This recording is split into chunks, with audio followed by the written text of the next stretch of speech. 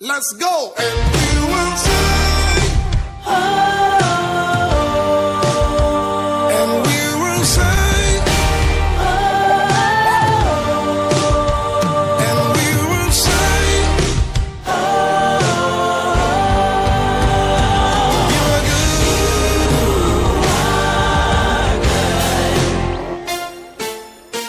good. Say you are good.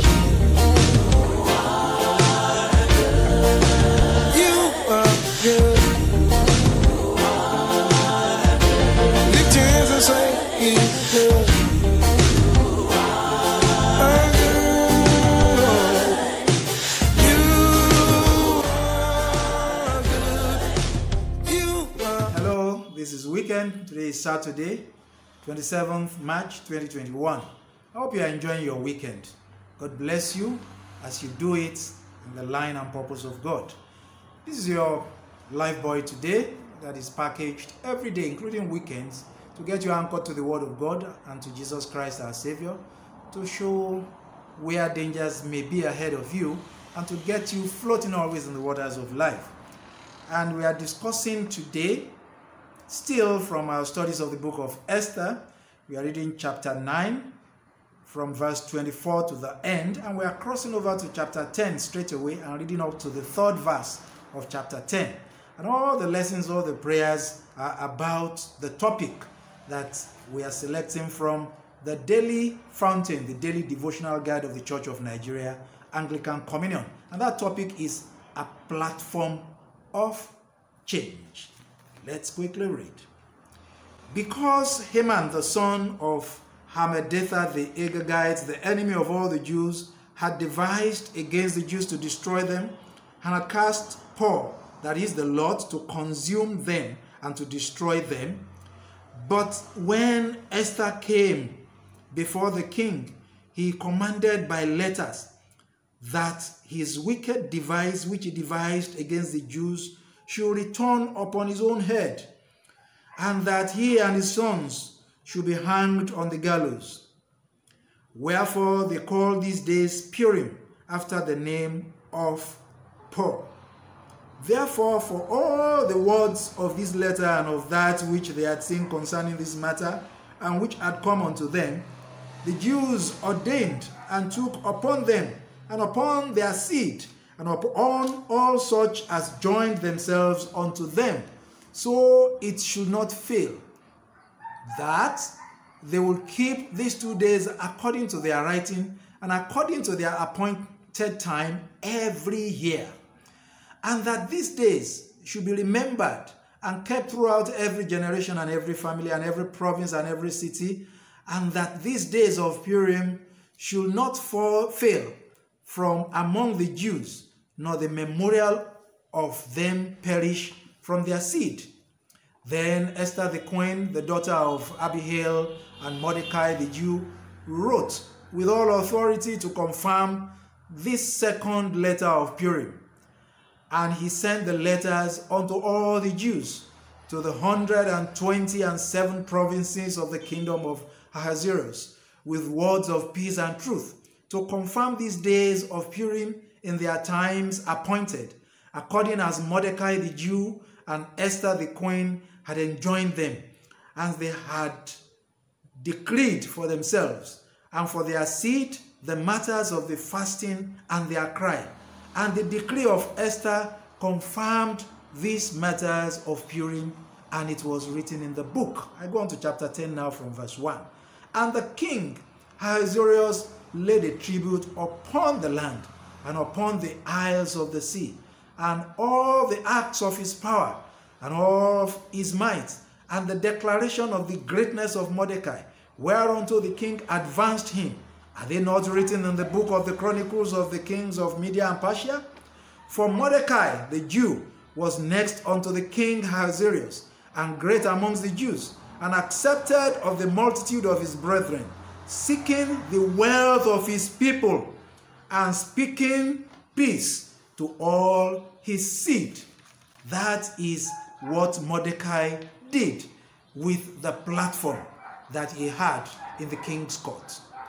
And change is what Esther got for her people change from death to victory on account of the platform that she had, being the queen in the king's court.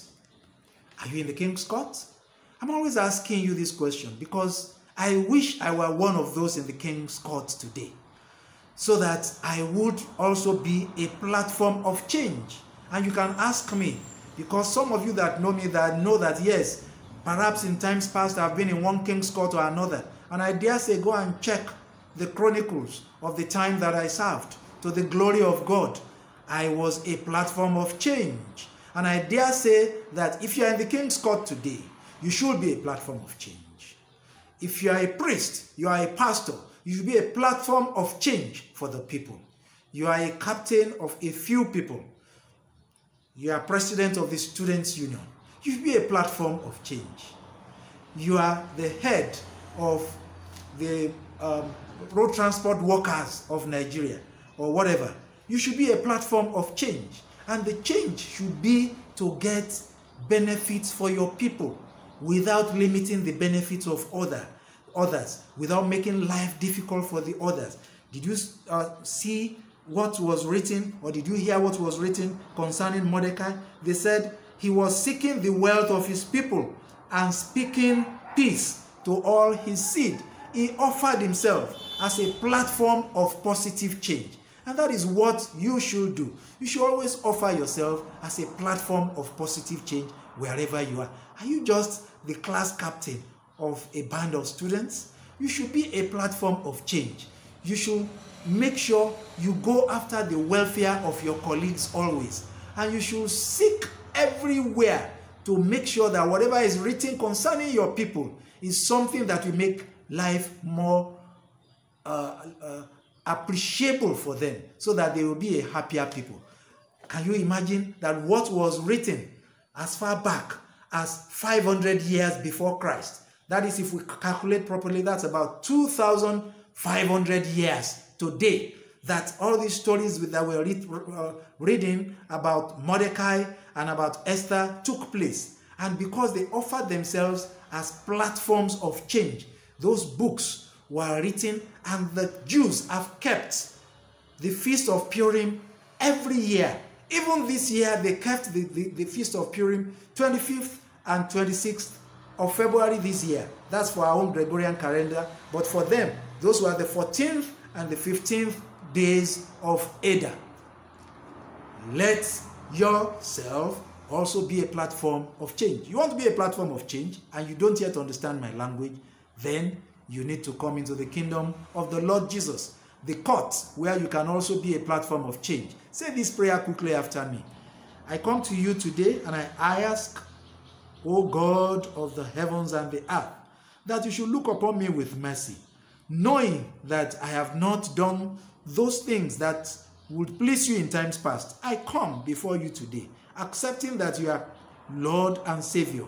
I ask for forgiveness. I ask that you rewrite my story and write my name in the book of life, that I may be also one of those that will be platforms of positive change in my generation, in Jesus' name. I pray for you that the Lord will accept you into the kingdom and you will begin to be amongst those that will be platforms of positive change to your generation in the mighty name of Jesus. But you have been in the kingdom and the courts of the King of Kings and the Lord of Lords all along. You also need to say this prayer after me. Say, Dear Lord, help me today that I will always be able to follow you faithfully, that I will also be a platform of change, that I will be able to climb platforms of change, and I will turn myself into a vessel of change unto my generation. Positive change, that the way history was written about some people 2,500 years ago of Mordecai and Esther, and even others after, let history be written concerning me too, that I have been a vessel of change, positive change to my generation, in Jesus' name. Go out today and seek every means to also get yourself onto a platform of change and be a vessel of change. And the Lord will change your story for the better, no matter how good your story is today already, in Jesus' name. God bless you. Hey, when it doesn't feel like it, say you are good. You fill my love with your good.